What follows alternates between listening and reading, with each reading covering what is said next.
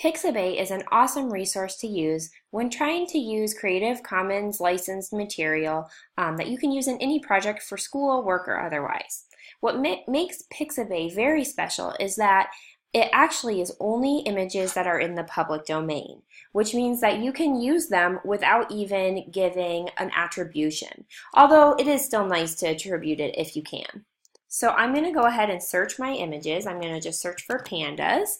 And another neat thing about Pixabay is if I click down here, you can actually look for everything. You can say just photos, just vector graphics, just illustration, or videos. You can also get really picky about height, width, orientation, depending on how you are going to be using the image. So I'm going to click search on just panda.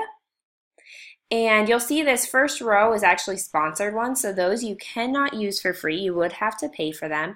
But anything beyond this first row, you can use for your project. And one nice thing is that this is also an iPad-friendly website, so you can even use it just from the web browser on your iPad or any other tablet. So let's say I want to use this guy in my project.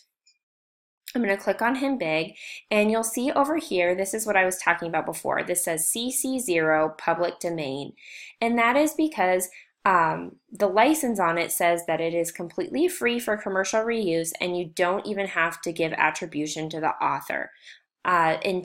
In order to use this photo, you can just say download.